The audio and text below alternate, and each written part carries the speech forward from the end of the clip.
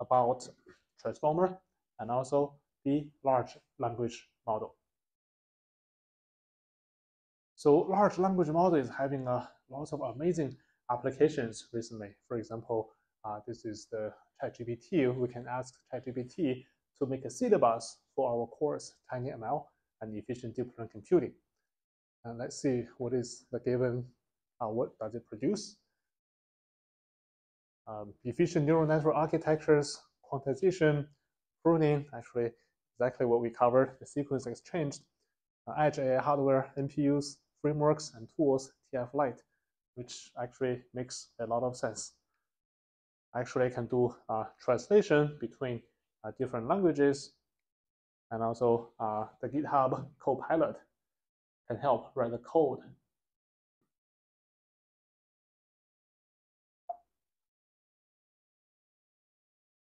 And the recently pretty amazing part is GPT-4 also included the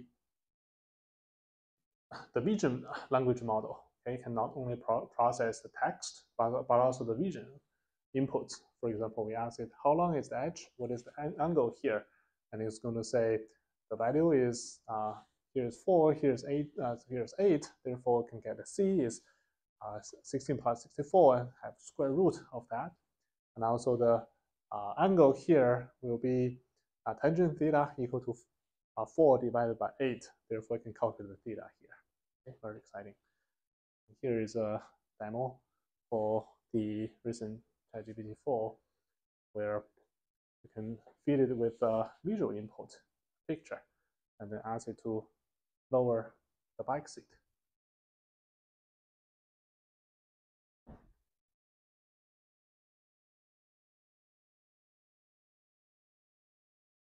And actually, you can do continuous interaction, not just one image, but continuous interaction with multiple images, and do the conversation using the image as part of the input conversation.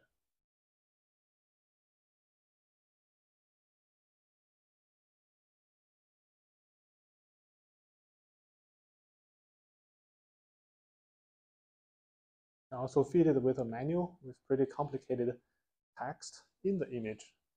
So it's going to recognize the text in the menu and match it with the toolbox.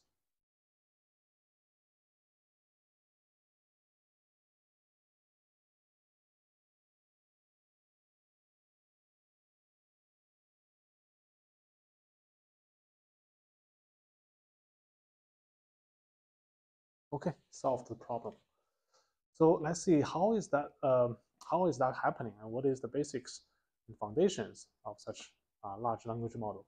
We're going to start with transformer basics, which is the building block of this amazing piece of work, and also design variants. What are the new designs, followed by large language model, and also vision language model with many advanced topics.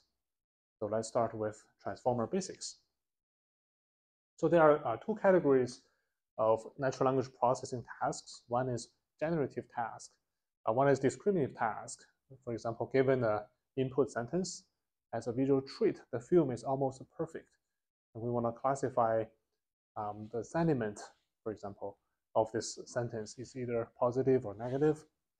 The second category is generative task. Given the first couple of words in the sentence and predict the next word in the sentence. Before the transformer era, people use recurrent neural nets and also LSTMs to model the language. So it has the input layer, the hidden layer, and also the output layer. If we unroll this RNN in time, so this T1, T2, T3, T4, each time step you have input, you have output, you have a hidden state. And here the current hidden state depends on not only the current input, but also the previous hidden state. Okay, so it has a dependency. To concatenate the previous hidden state with the current input, pass it through an activation function, or in LSTM, you can do more complicated operation here, and then do the output, and also have the contribute this to the next timestamp hidden state. So the problem here is there's dependency across the tokens, limiting the scalability. Another way is using convolution, which we are familiar with. We have a window, and we can run convolution to have a fixed window size. But here, the limitation is that although you can have multiple layers, you still have limited context or the receptive field, right? So that has limited context information and resulting to in worse the modeling capability, since you can only see a little window of the text. So different from computer vision, where you have very good locality, in natural language, what I'm saying right now might relate it to a long time ago, what I said a long time ago. So such locality does not necessarily appear in natural language. So convolution may not always be a good primitive.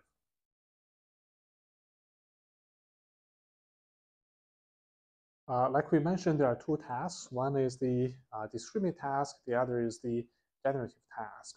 So using RNN or LSTM, we can use bidirectional RNN for discriminate task, since bidirectional means you can see not only the current word, but also the future, the word in the future, right? So it is not done offline, therefore you can have bidirectional. And for generative task, when generating the new word, you can only see the previous word, but you cannot see the future word. Therefore, you can only have one direction of the hidden state, right? So here, the hidden state only depends on the current input and also the previous hidden state. While here, one hidden state not only depends on the previous hidden state, but also the next hidden state. And here, the problem of RNN and LSTM is that if you have a long sentence in the middle, the word here, okay, if you want to get the information of chef, which was actually quite a while ago, the information of chef has gone through many layers, which is proportional to the sequence length. So potentially, it takes an order of magnitude of the sequence length to model the interaction between two tokens. So image has such kind of locality, but language may not have the locality. And another limitation of RNN LSTM is the limited training parallelism. It has a dependency. Dependency kills the parallelization opportunity. It takes n steps to get to state n, making it hard to parallelize. And the numbers here means the number of steps before a state can be computed. It's propagating in the diagonal way. 0 steps, 1 step, 2 steps, 3 steps. To solve those limitations, they built a transformer. Okay? So this is the basic architecture of transformer published in 2017. And we are going to cover different components, starting with tokenizer, how to map into tokens into embeddings, and the transformer block, including the multi-head attention, fully connected layer, layer norm, residual connection, positional encoding, and also the final prediction with the linear head. And we'll start with the tokenizer. So how do we convert a word into a token that the computers can understand, which is the very first step in a transformer. So actually, what's the relationship between a word and a token? So this is a result of a tokenizer. Each color is a different token. You can see large generative models. Generative actually has been chopped into 2 tokens. Gener is 1 token, relative is another token, right? So the number of words is actually less than the number of tokens. They're roughly in the similar scale, like 1 to 5, 1 to 6. One word can be chopped into several tokens. And a single word or comma can be a token as well. So you can roughly think a word is a token, but a token might be a smaller portion of a word. And then we want to map the token into embeddings. The naive way is to use one hot encoding, right? Use 1000 to represent the 001, 000 to represent good, and 0001, 00 to represent movie. So you can represent each word as a vector that has many values, the number of value equal to the number of words. And each word has only one entry, that is 1. What's the problem using one-hot encoding?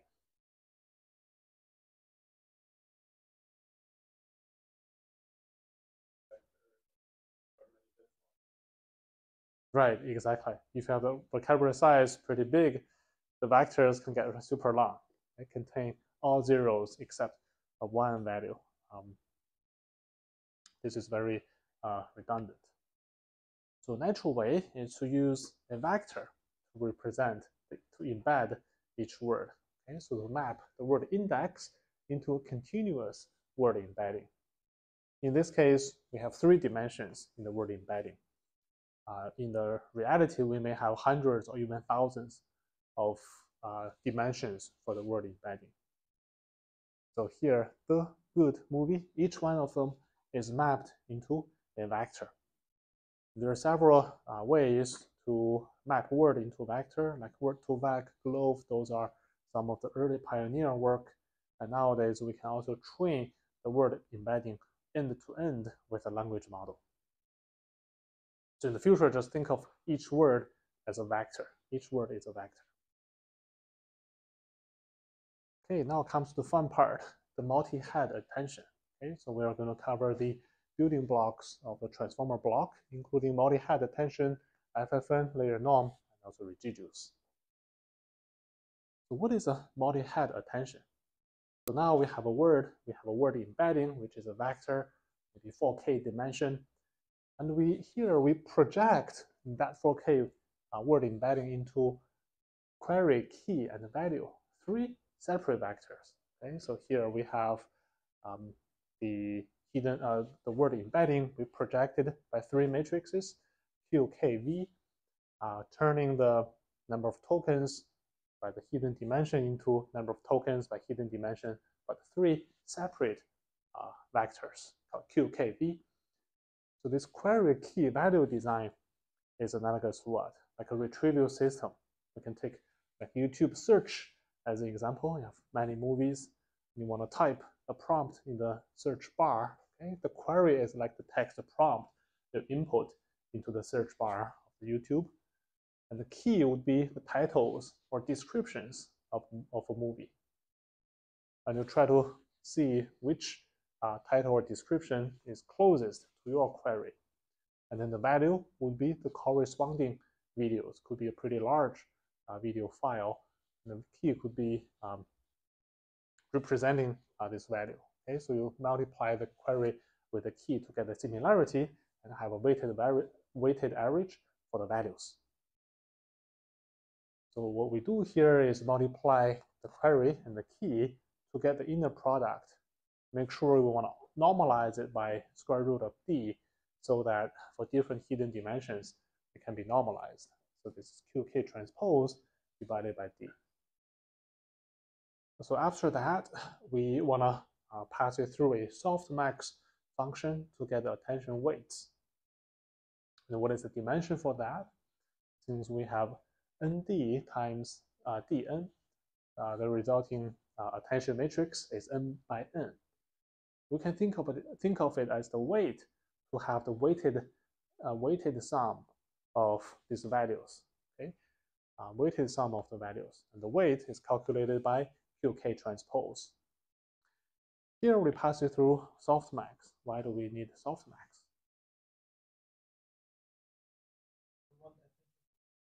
Yes, we want the attention to sum up to 1 when we are doing the weighted average for the weighted sum for the values. Okay, so we pass it through softmax, make it sum to 1. This is interesting. We're going to cover the attention sink phenomenon in the next lecture to see the problem that softmax brings. Okay, so the attention computation is pretty heavy. It's O(n) squared. Since you have n number of tokens, it can be quite long. Like in an academic paper, the number of tokens could be like 6K. It's pretty long. You can multiply the attention weights with the value, multiply the similarity here with the value here to get the output, which is the final step. Multiply the probability matrix with the V matrix to get the final output. So this is the self-attention. I saw many companies interview question is how write a self-attention layer in PyTorch in 10 minutes. So pretty important. So let's see, what is the attention map? This is a machine translation task. This is French, this is English, this is the attention map. We can see usually they have the diagonal pattern, since usually the word maps sequence to sequence. But here we have some reverse relationship. These three words versus those three words, English versus French, they have different habits. One is begin to end, one is end to end. They have the reverse sequence. So the attention mechanism finds the correspondence between the words. Correspondence between the words. If one head is not enough, oh, question here. Like researchers are coming up with this architecture. Is it just luck, or like what brought them to think, hey, this is gonna like a very key value thing they labeled. That feels like after the fact. Like what? How do they come up with these? Some of them seem really intuitive, like your current neural net. Feels a little bit more out there. Multiply these three. It's going to learn this kind of very key. Yeah, so I think there are two reasons. One reason is make it easy to parallelize.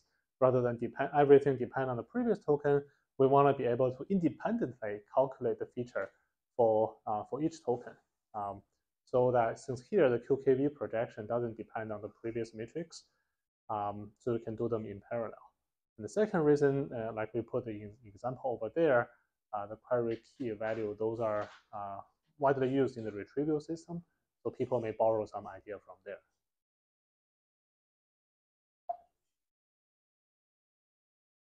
Okay, so we want to increase the number of attention maps. So rather than like a single attention map, can we have multiple attention maps to capture a more detailed semantics? Okay, so here we introduce multiple head. So each head will produce one attention map. And here we can have eight heads to produce 8 different attention maps. Here's a visualization of different heads. It's hard to explain why they have like this kind of pattern for each head, but it's learned end to end to capture the relationship between one language and another language.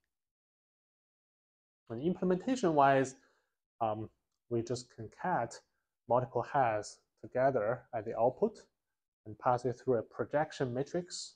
Okay, pass it through the projection matrix WO. And here we are chopping the input dimension like 4K into, for example, you can have multiple heads. Each head can have a smaller portion of the heads. Like you have 32 heads. Each head has 128 dimension. So the total dimension is still 4K, but you can have multiple sub dimension in each head, and you do the transformation independently so that you can produce multiple attention maps rather than just one attention map. Like in this case, we have 8 attention maps to capture more details in the relationships. And then we introduce this attention masking mechanism. Remember, we have 2 tasks. One is discriminate task, the other is generative task. In the generative task, the token can only see the previous token. It cannot see the earlier token, the future token, right? So here we want to have this mask to make sure that one token can only attend to the token before it. Okay, so here token number 4 only attend to token 0 to 4, doesn't attend to future tokens. Rather than like if we don't apply any attention mask, each token can see both the previous token and also the future token. Like here, attention 4 can not only see the token 4 can not only see token 0 to 4, but also all the way, you can see through all the tokens. So this can be helpful for distributed tasks. So this is the MHA, multi-head attention. The next component is the feed-forward network. Although it's just 2 FC layers, but there are so many intricate relationships here. So why do we need a fully connected layer here? So what does the self-attention learn? It learns the relationship between the tokens. Okay? But also we want to also learn those element-wise, token-wise, element-wise nonlinearities and apply those nonlinearities to each hidden dimension. Therefore, we added this feed-forward network to help with the feature modeling for each hidden dimension. The vanilla implementation is actually quite simple, just 2-layer, multi-layer perception. We introduced it earlier with a much larger hidden state size. So we call it inverted bottleneck. You have we have D here. This is the number of hidden dimension that can range from 700 to 12K. Like in a popular 7 billion parameter model, we have 4K dimension in the hidden state, which is the hidden dimension here. In a 175 billion parameter model, like GPT-3, we have 12K here. And then we projected by the first FFN to 4D, and then pass it through an activation function, and then have another FFN to project it back to D dimension. So basically, very simple 2-layer, multi-layer perception. But we are going to see with several design variants using different architecture later. Okay, so the next component is the layer norm and also the residual connection highlighted here. We have covered multi-head attention, we have covered feed-forward, now it's the added norm. What we have learned so far, we have learned batch normalization. In CNNs, across the batch dimension, like we have n images, and this is the sequence length. Sequence length in CNN is basically the H and W, the size of the number of pixels. And you have the feature dimension, which is actually the channel dimension. So different channel, you average, you calculate the mean for the entire XY, and then you get one value, which is the bias, and also scaling factor for each channel. Okay, you have n channels, you have n such numbers. But in language models, we want to do layer normalization. Okay, what does it say? Is nothing to do with a batch dimension, just a single batch, okay, across the feature dimension. What is the feature dimension? Like here, like 7 billion parameter model, the feature dimension is 4K. Okay, across this 4K dimension, we want to normalize it. You have different tokens. We want to make sure for each token, the center is 0, the mean is 0, and the variance is 1. Okay? For each token, we want to make each token to be, you have many tokens. Right? For each token across the feature dimension, we want it to be centered around 0, the variance of 1. So we use the equation here to normalize the to do layer normalization, and followed by a learnable affine transformation of a learnable alpha, a gamma and beta here, followed by the layer normalization. The gamma and beta here is actually quite helpful. This is very cheap, it's linear, right? So it's ON rather than ON squared. Therefore, we can play a lot of tricks on the gamma and beta. For example, you can do fine tuning by tuning only the gamma and beta, especially helpful for combining LoRa with long context. And also we can merge a lot of the quantization scaling factors into gamma and beta. Like we were going to learn in the smooth quant, the AWQ in the next lecture, we are going to merge those scaling factors into gamma and beta in the layer norm layer. Okay, so the initial transformer Oh, question here. What's the intuition behind Epsilon term to prevent it divided by 0. Yeah, prevent divided by 0. The initial transformer is using this kind of post normalization, which is saying you have the MHA multi-height attention first and then layer norm, FFN first and then layer norm. But recently people find this pre-norm is actually having better accuracy. You do the layer norm first, then MHA, which makes sense because you want to normalize each token, make them have a mean of 0, variance of 1, and then calculate the attention matrix. A layer norm first, and then FFN. So if you see the term post-norm versus pre-norm, now you understand what that means. Do the normalization first, later, or do the normalization first. And doing the normalization first, pre-norm, is more popular due to better training stability. All right, now we talk about an interesting part, which is positional encoding.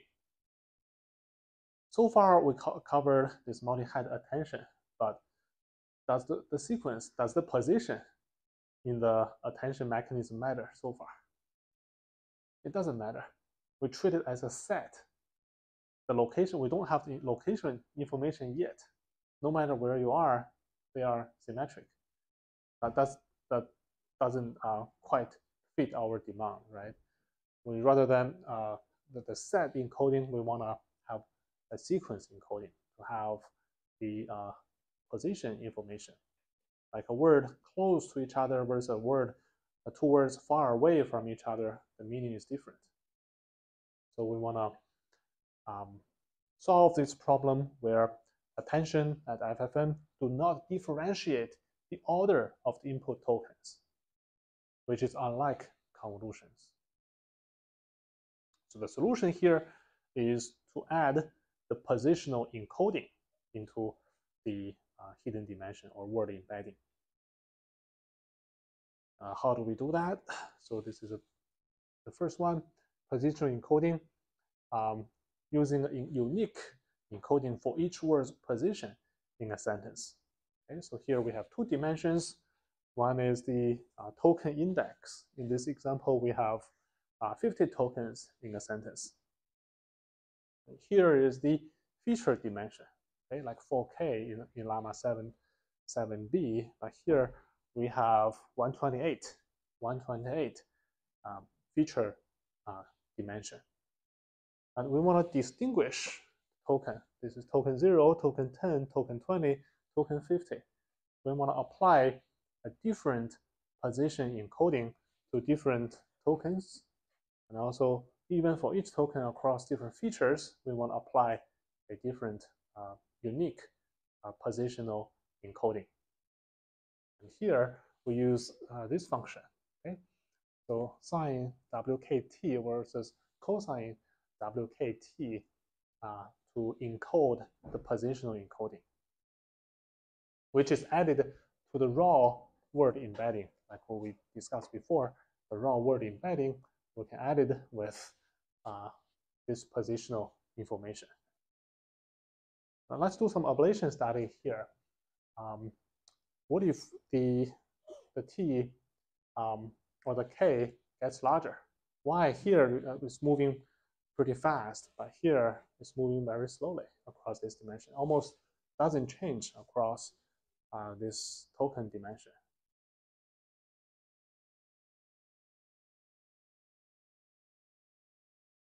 And see if K is pretty large, the denominator is pretty large, okay, and then the W becomes smaller. The frequency gets smaller. So that's why here you can see the frequency gets pretty small. Well, here the frequency is pretty high. It's changing a lot. Okay, this way we can differentiate these two dimensions. What is the intuition behind using They are periodic. So if you have a very, very long sequence, it can handle infinite input. And you can use different frequency to differentiate, to have to prevent it from like 2 pi. After 2 pi, you get the same value, right? but using 2 dimensions, you can differentiate that. Any research about not just adding them, but adding some average? Right now, you're saying matters. Yes, now they are treated equally, right? You have a word embedding, you have a position embedding, add them up together. And then we can see some advanced techniques to replace this idea. So this is the original paper using this simple idea, and we're going to talk about design variants in the second section of this lecture. All right, now we put them together. They use this transformer, and this is the result, showing that compared with this non-transformer result, the blue score, the accuracy for machine translation is pretty high, while the training cost is 2 or 3 orders of magnitude lower than conventional methods. The transformer surpass all previously published models and ensembles at a fraction of the training cost. All right, so let's take a short break before we jump into the design environment. Back, let's continue our discussion about transformer design variants. So most of the initial transformer paper has been very widely used by the community, while some of the design has changed. So people proposed various alternative designs, including encoder-decoder model, and the variants including the encoder-only model like BERT, or decoder-only model like GPT. And also, rather than just absolute positional encoding, people find encoding the relative position matters. So we're going to talk about those relative positional encoding. And also the KV cache optimization, especially when the sequence gets pretty long, you have to store a lot of values in the KV cache. We're going to talk about what is the KV cache, and then how do we optimize the KV cache to make it smaller, including multi-head attention, MHA, multi-query attention, MQA, and also group query attention, GQA. This is like group convolution, depth-first convolution versus normal convolution. Finally, rather than the conventional FFN, we're going to introduce this gated linear unit.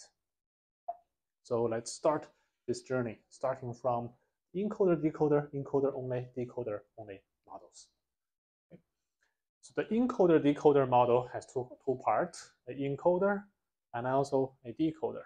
This is the T5 model. And actually the original transformer used for machine translation is also a encoder-decoder architecture. Like in translation, translated English to German, this is good. This is the contents in the encoder. The result in German is the decoder's value. Similarly, we can do this acceptability task, like cola sentence. The chorus is jumping well, so this is not acceptable. This is grammarly is correct, but semantically is not correct. So the answer should be not acceptable. And this is checking the semantic similarity. So the encoder here, sentence 1, the rhino grazed on the grass. Sentence 2 is the rhino is grazing on the field. They're pretty similar.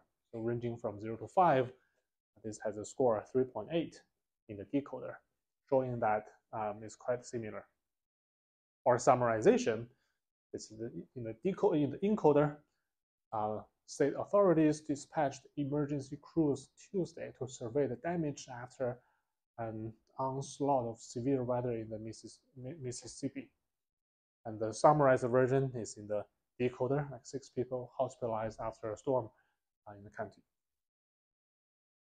The encoder-decoder method is actually feeding the prompt into the encoder. This is the prompt. And the decoder basically generates you the answer. Like if you do the translation, this is the source language. Okay, you feed it into the encoder block. So here we have 3 layers. This is the token dimension, and then this is the result. We feed it into the decoder, okay, and generate one by one the target language token by token. The prompt is fed to the encoder, and the decoder generates the answer. That's the encoder-decoder model. Another popular way is using the encoder-only model. The most popular one is BERT, bidirectional encoder representations from transformers. Okay, so it's an encoder-only language model. It's trained using one of the two objectives. One is the mask language model. The other is next sentence prediction. So what is a mask language model? So we're going to mask like 15% or some percentage of the input tokens at random and train the model to predict those masked words. Like here, the movie is very masked, and we want to predict this is boring. Okay? So we mask it away using a special token called mask token, and we feed these tokens into the transformer, including position embedding. Okay, together with the token embedding, they're added up together, including this special token, this mask token. Okay, and it passes through this transformer encoder and get the prediction. Okay, and we supervise it by injecting a classification loss right here. So what is the attention mask here? Since this is the encoder, each token can see both the previous one and the later one. Okay, so the attention mask should be the full attention. Each word can see all the words, not only the previous word, but also the future words. So the attention mask on the top right corner, it's a full matrix. The second task, which is less often used these days, is the next sentence prediction. So given two sentences, whether sentence B is the next sentence of sentence A, a bit deprecated these days. So using this way, we can pre-train a language model to predict those masked words, and we can use this pre-trained model to fine-tune it to different downstream tasks. The next category is the decoder-only model. So compared with the encoder-only, decoder-only model, you can see the attention mask has only each word can only attend to the previous words. That's why the attention mask is only the half of the previous one. A typical model is the GPT model, standing for Generative Pre-trained Transformer. Okay, so what is it generating? It's given the previous words and generate the next word. So that's why it's called generative. And it's a decoder-only language model. Okay, so here we are given this sentence: a robot must obey the orders given it. And then we want to predict the next word. So here we input the current word, which is 8. It attend to all the previous tokens, but not the future tokens, only the previous tokens. And we can see it heavily attend to a robot. 8 actually attend to a robot, which makes sense. It just refers to the robot. Okay, and we pass it through several layers of mass attention and feed-forward network, and then predict what is the next token.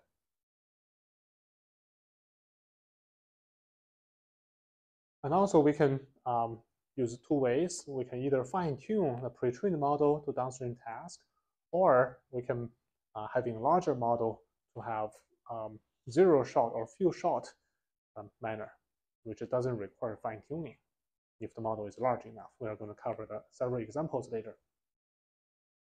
Okay, so basically just next word prediction. The next item we are going to cover is the absolute positional encoding versus relative positional encoding. Some of you already hinted this. Why do we need absolute encoding to add it to the word embedding? Do we have alternatives? The answer is yes. So compared with absolute positional encoding, okay, which will fuse those positional information into the input embeddings, including both Q, K, and V. And the information is then propagated through the entire transformer. The relative positional encoding actually providing the relative distance and injected into the attention score, into the n by n attention map by either adding a bias to the attention map, or modifying only the query and the key. So the key, the V is not modified. The V is not modified. So it's different from the first case. So the advantage is that it can generalize to sequence length that have not seen during training. We train short and test long. Usually we have this long sequence requirement, like summarize a whole paper, which can have like 6K tokens. What if the model is trained on only 4K tokens? It hasn't seen if the positional encoding, if it's absolute, it's from 1 to 4K. It's absolute. How do we extend it to 6K or 8K?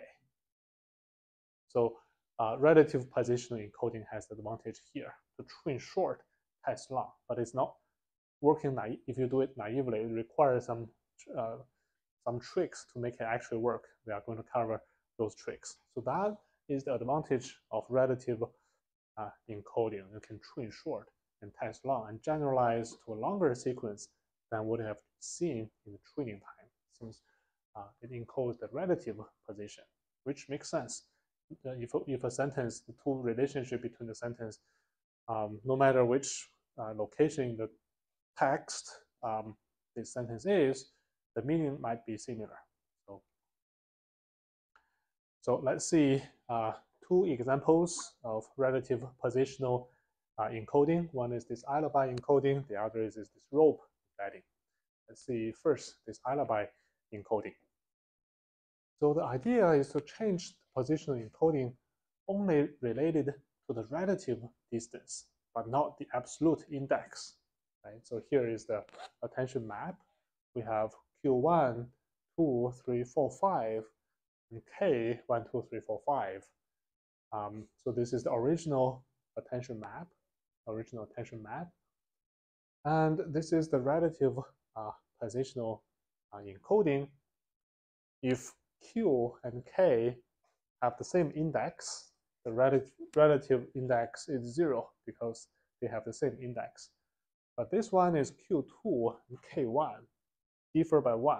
Okay, so that's why this diagonal part is all 1, including here, like this is 1, 2, 3, Q3 and K1 and K2, right? This is Q3 and K2 differ by 1. So everything in the diagonal part is the same. Like here, this is Q5 and K1. Therefore, this is 4. Okay, so only the relative distance matters. The absolute position doesn't matter. That's why no matter what is the absolute location, as long as the relative location is different by 2, this value is 2. And we manually set a scaling factor and to add these up together. Okay? So what's the difference with absolute encoding? Previously, we are adding the word embedding with the positional encoding, the raw word embedding for QKV. Now what we are adding the attention map with the positional encoding.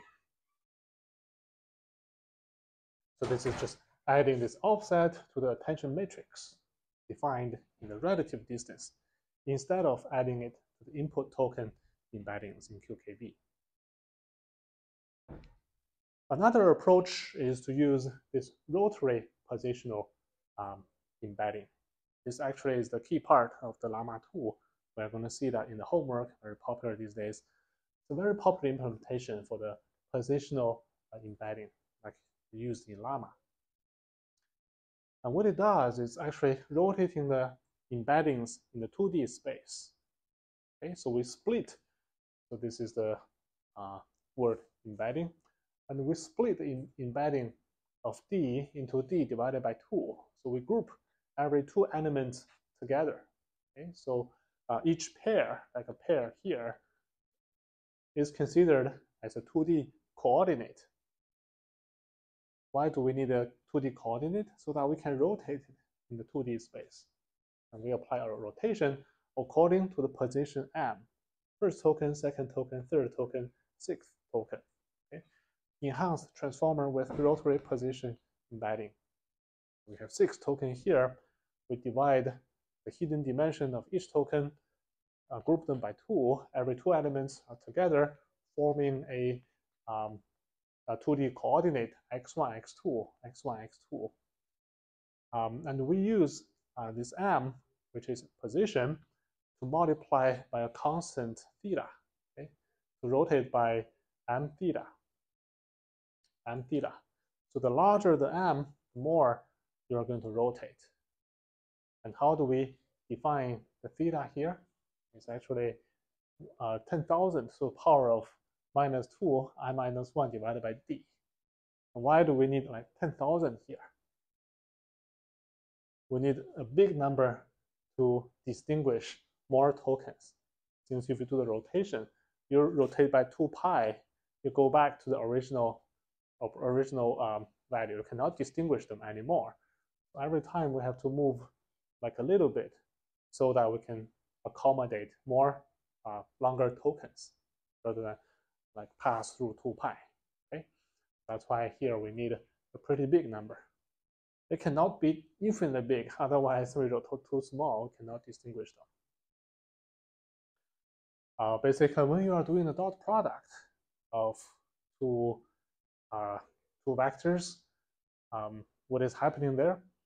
So if you do this is doing the transformation, you rotate it by m epsilon, and when you are doing the dot product of 2 vectors, both you pass it through this rope transformation, you can see we are multiplying the norm and also subtracting the angle.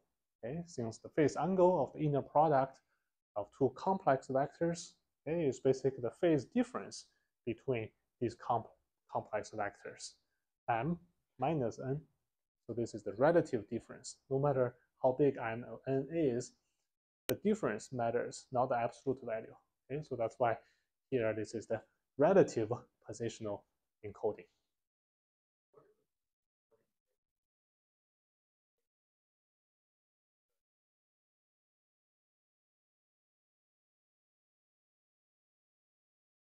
So this is only applying to the Q and K, not to V. Therefore, it's impacting the attention matrix.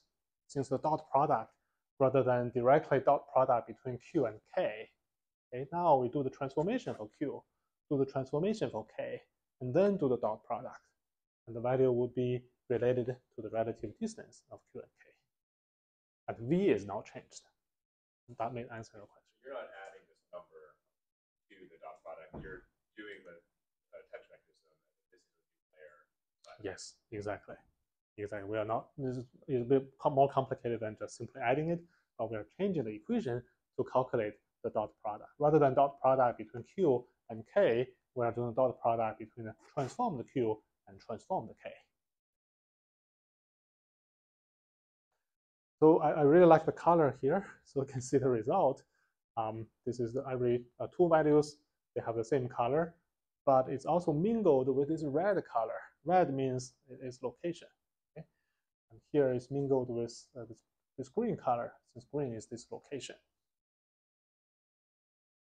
And what is the implementation here? So like we mentioned, rather than directly doing QK dot product, we do the transform the Q and transform the K. What is the transformation? This is the transformation matrix. Okay, we have the first one. We can see every 2 elements are grouped together. So every 2 elements is grouped together, share the same rotation angle. Okay, since 2 elements x and y, you can rotate in the 2D space. And here, d divided by 2. Since originally you have d dimensions, now since you're grouping every 2 of them together, that's why we have d divided by 2. All right, so that's the transformation. And let's see, how do we extend it to longer context, which is one of the key motivation. We want to train short and test long, right? Train short, test long. Say previously we have seen only 2K tokens, right? During training time, we have seen only 2K tokens. But we want to attempt to generalize that to 4K tokens. What is the naive approach?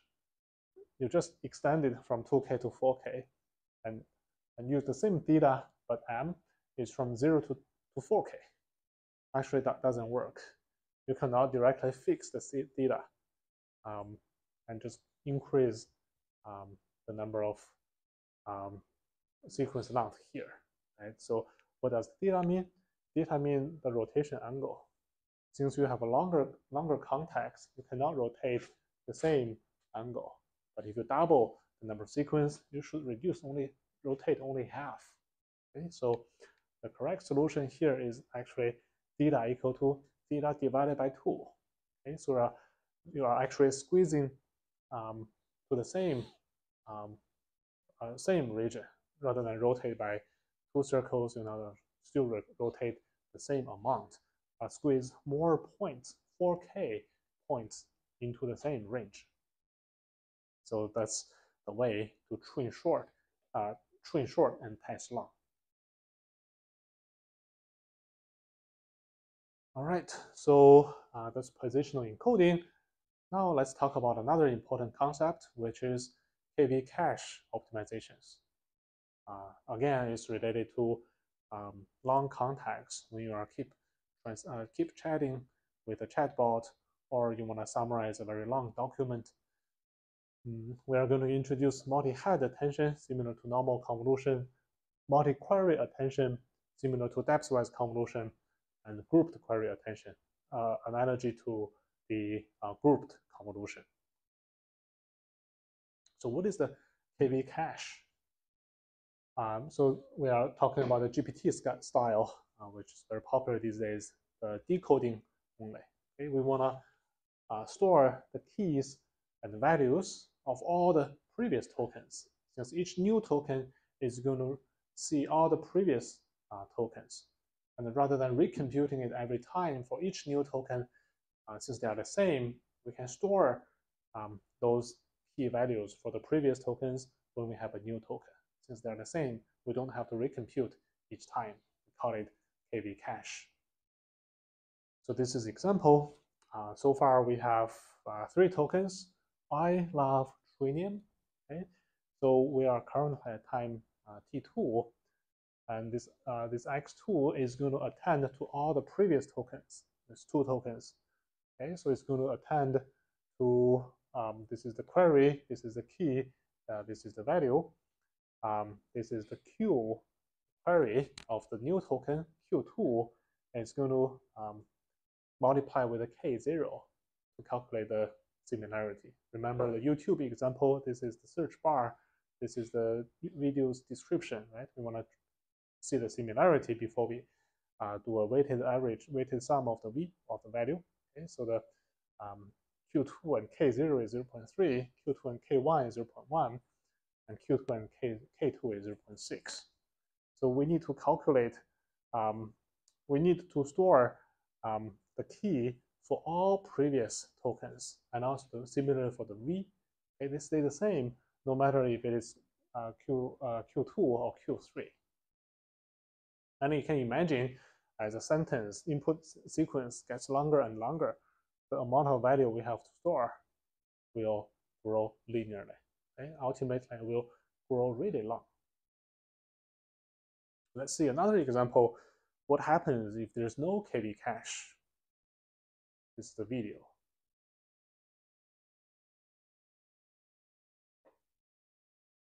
So in this video, there are 4 steps. Okay, we have the QK transpose, and multiply with V, and finally that's the attention. So without KV cache, for every new token, for example, here we have to calculate this 2x2 matrix, and here we're 4x4. We have to recalculate everything. But actually, the beginning portion is actually shared across across token 1, 2, 3, and 4. So actually, we are wasting time calculating the previous regions. And we use that QK transpose normalized version to multiply with V. So what if we have the KV cache? If we have the KV cache, same 4 tokens, the previous calculated K and V can be cached rather than recomputed. So the purple part for the K and purple part for the V remains the same across different tokens. Therefore, you don't have to recompute the QKT for each token. Like previously, you already calculated Q1, K1. Now you don't have to calculate it when you are at Q4 or Q3.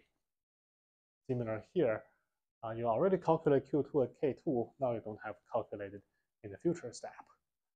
But the overhead is that you have to store this purple part in the memory, and that grows linearly as the sequence length gets longer. And how long can it be? So we give you some real-world examples. How do we calculate the size of the KV cache? The intuition is that it will grow linearly with the sequence length.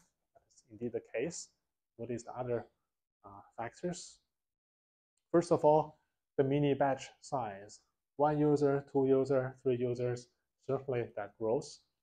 A number of layers. Each layer has its different K and V, so each layer has its KV cache. And each head, remember we have multi-head attention, so each head will have its KV cache. And the KV cache is proportional to the hidden dimension, right?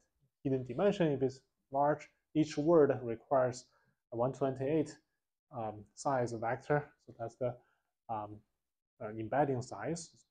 KV cache size is proportional to the embedding size. And also it's proportional to like K and V, right? You have K, you have V, that's why you have two parts. You have to multiply it by 2. And here is the sequence length. You want to summarize a long document versus a short document. So the KV cache size is proportional to the document size, and also 2 bytes for FP16 representation. So for every token, every batch, you need half a megabyte for Llama 7B. Similarly, we can calculate Llama 2 13B. Okay? For 13B, the number of layers increased from 32 to 40, and the number of heads increased from 32 to 40. The hidden dimension in each head remains the same for different Llama models, 128. Length, KV, and 2 bytes per 2 bytes. So this is 800 kilobytes per token per batch. What if we use 7B, Llama 2 7B, using MHA, multi-head attention? KV cache, you have double the layer from 40 to 80. Number of heads also increased to 64. Here is 2.5 megabytes per token per batch. And let's see what that means. 2 megabytes per batch per token. If batch size is 1, number of sequences is 512, you need 1.25 gigabyte to store the KV cache.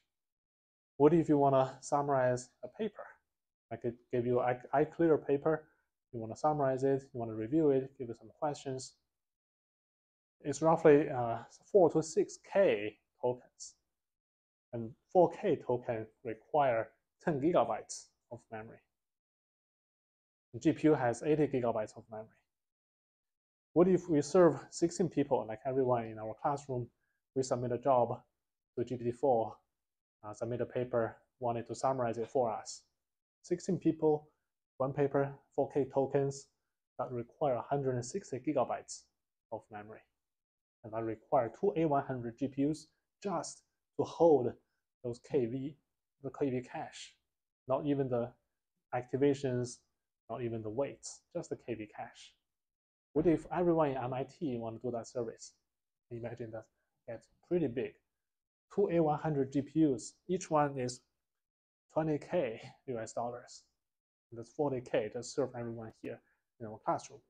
That can get quite expensive. So we urgently need to reduce the size of the KV cache.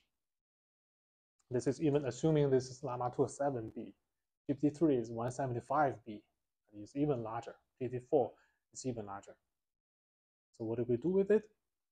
Oh, by the way, this is showing the linear growth of the KV cache. Okay, so here is the batch size of 1, 16, 32, and this is KV cache size. This is the model size. Okay, so it can even surpass the model size. This is a calculation: batch size, number of layers, number of heads, hidden dimension, number of tokens, and KV.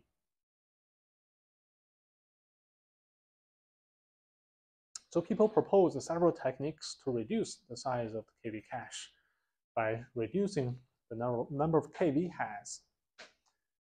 So multi-head attention is very important to capture the relationship between the query and key, right? Between the query and the key. We still maintain the same number of heads for the query. We may have different queries, but we want to reduce the number of keys, reduce the number of values. Just like the YouTube example, we want to reduce the number of movies. Okay. So there are two cases. This is the original case. The other two cases are multi-query attention and grouped query attention. So multi-query attention is saying we can average all the values and keys into one value and also one key. So in this way, we can reduce the number of KV heads to only one in this case. So you have you reduce from n heads for KV to only one heads for KV. For the attention, you still have n attention maps, since query still maintain an n number of queries, n heads of queries. But certainly that's like depth-wise convolution sacrifices the model capacity. So another way is to do grouped query attention, which is in the middle between multi-query versus multi-head attention.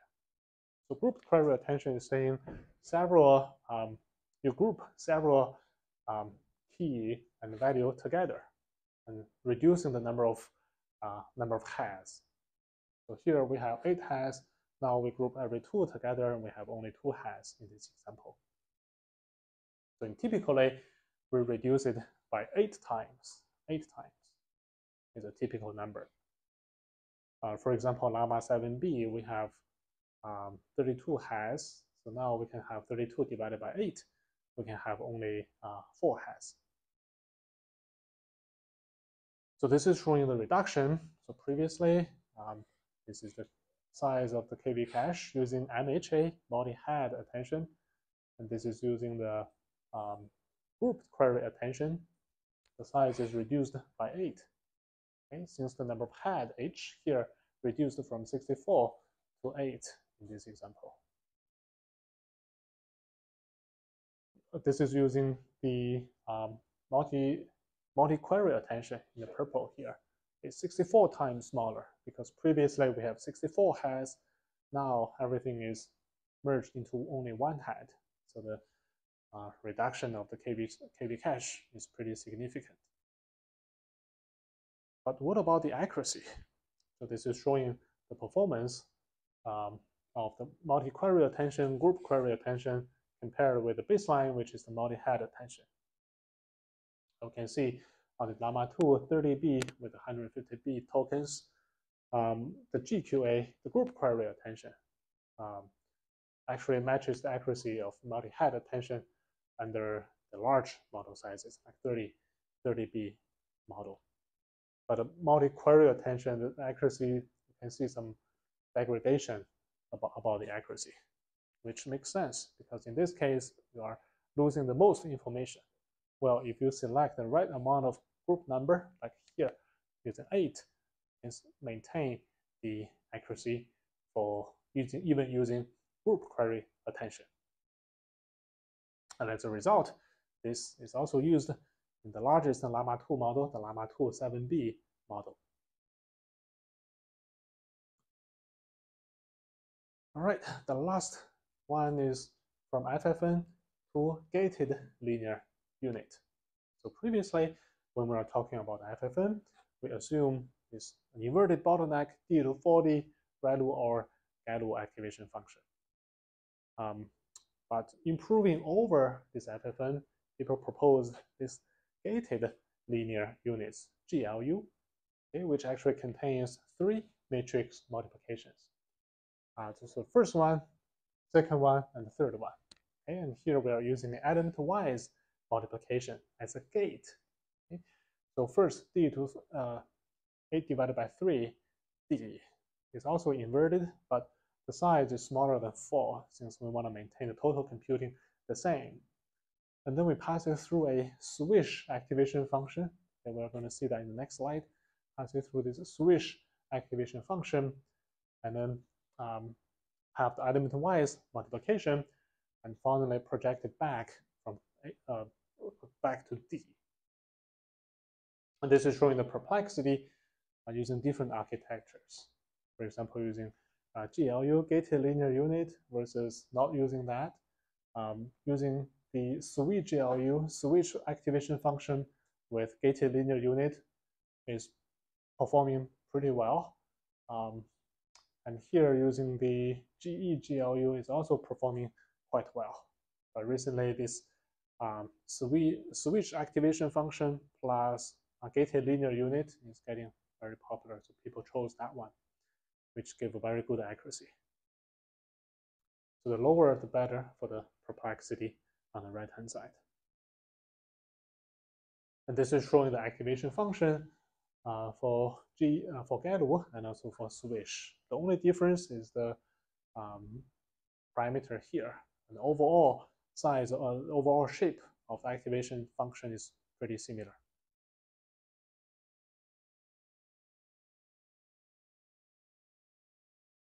All right, so that concludes the second part. Now we are going to dive into popular large language models by combining the techniques we have learned so far.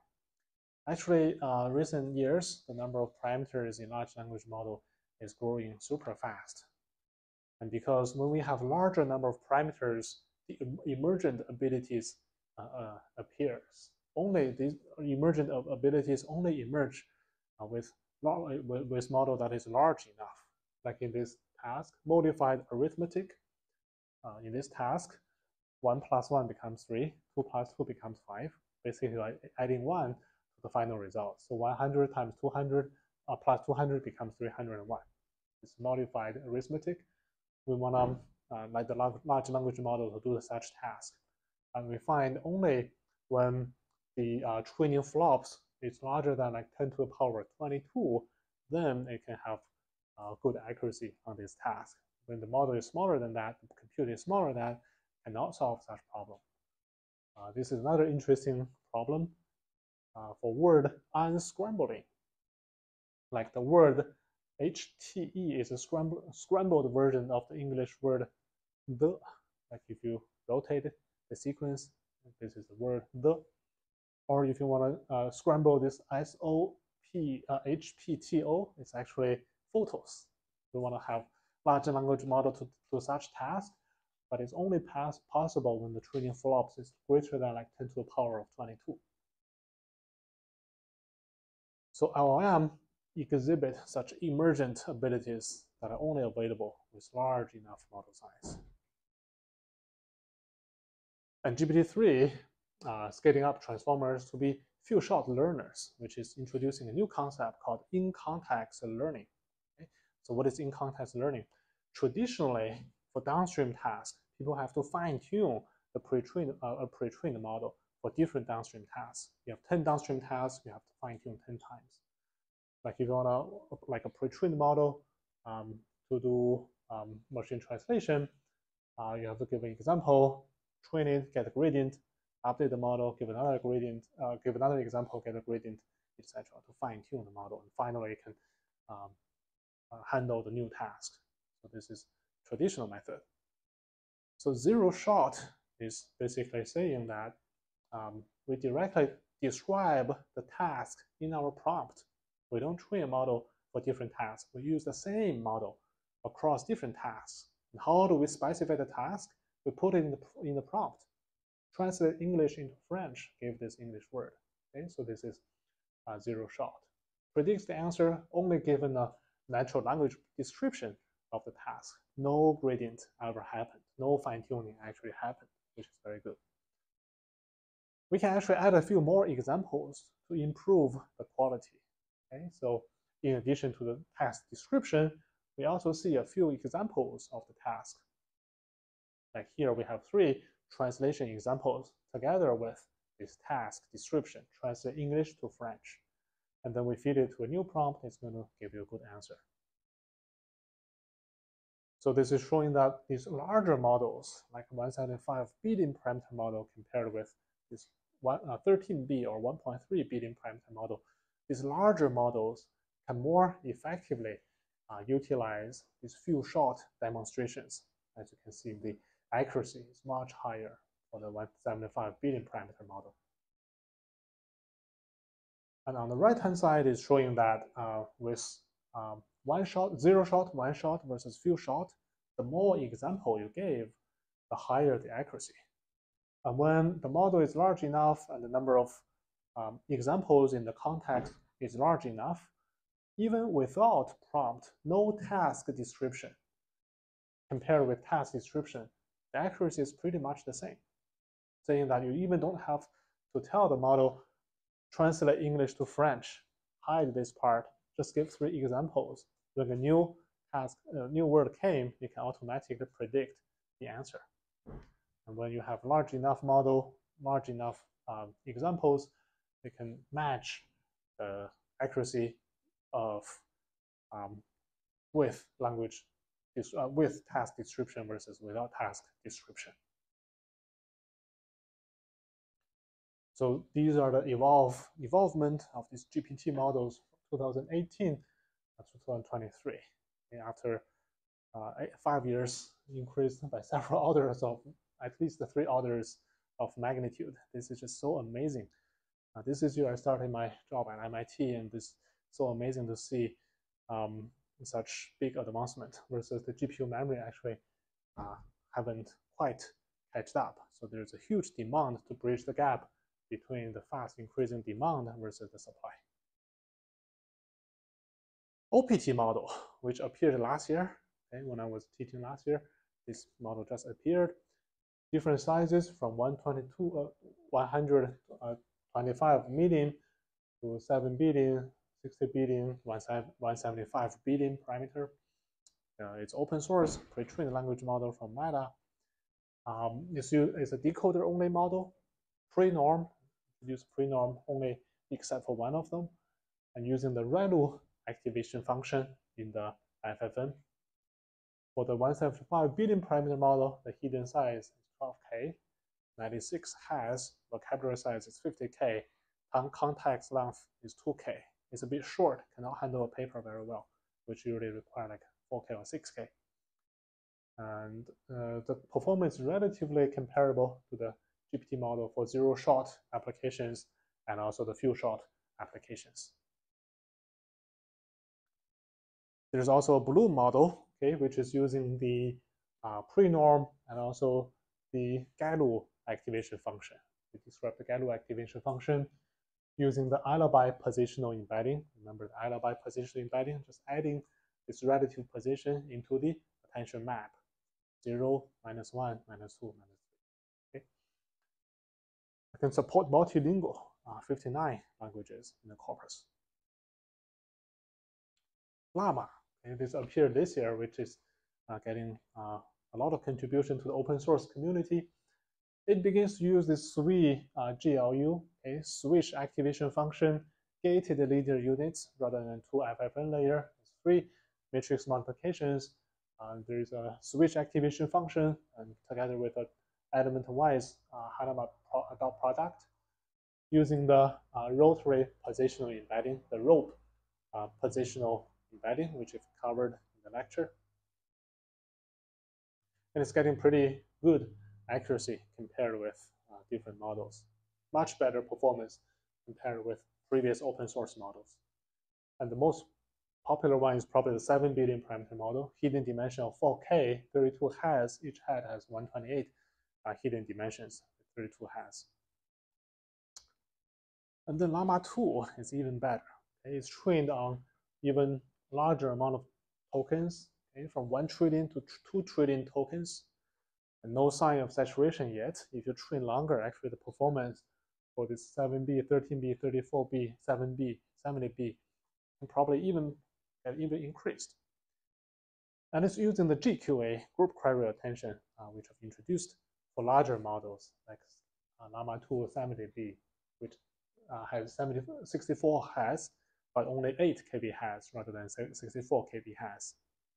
Also introduced the instruction-tuned model so that it can supervise that with the feedback so that it can handle conversation better.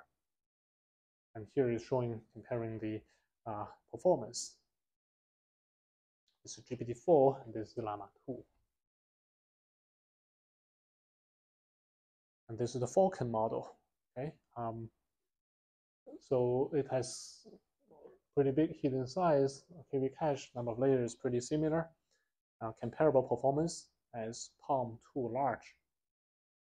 A very interesting one is recently this Mistral 7B model. It's a pretty small model, but it's claimed to outperform Llama 2 13B and also Llama 34B. Very well trained. Hidden dimension is also 4K, 32 heads. KB cat is 8 using GQA, group query attention. So the interesting part is not only the GQA, but also introduced this sliding window attention. Okay, sliding window attention rather than the full vanilla attention.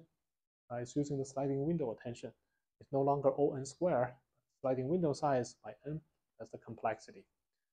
In one layer, the effective window size is pretty limited.